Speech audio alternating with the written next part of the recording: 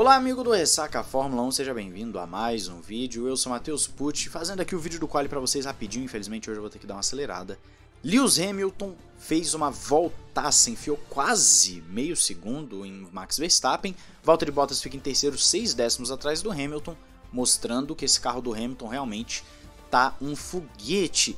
Essa atualização de motor que ele recebeu provavelmente está fazendo uma diferença enorme na disputa do título agora, e foi o esperado. Nós já esperávamos uma Mercedes muito mais rápida que a Red Bull. A Red Bull vai ter que buscar uma estratégia diferente na corrida para tentar bater a Mercedes, mas considerando o traçado, a reta, etc., eu diria que a Mercedes tem uma grande vantagem, ainda mais com o Pérez, que decepcionou demais no quali. Então eu não espero uma Red Bull brigando pela vitória no Qatar, mas pelo contrário, uma Mercedes extremamente forte, e também diria que já espero um final de campeonato, por que não, no esquema dos anteriores, com uma Mercedes extremamente forte, vindo bem mais rápida. A Red Bull pode reverter isso?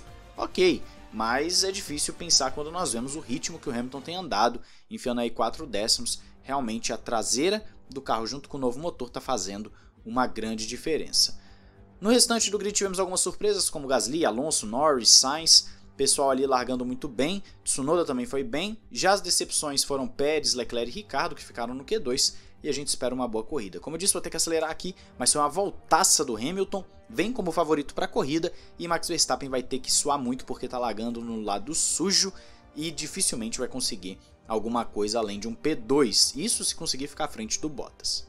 Qual a sua opinião? Diz aí nos comentários, não esqueça de se inscrever e ativar o sininho. Um grande abraço, valeu e falou!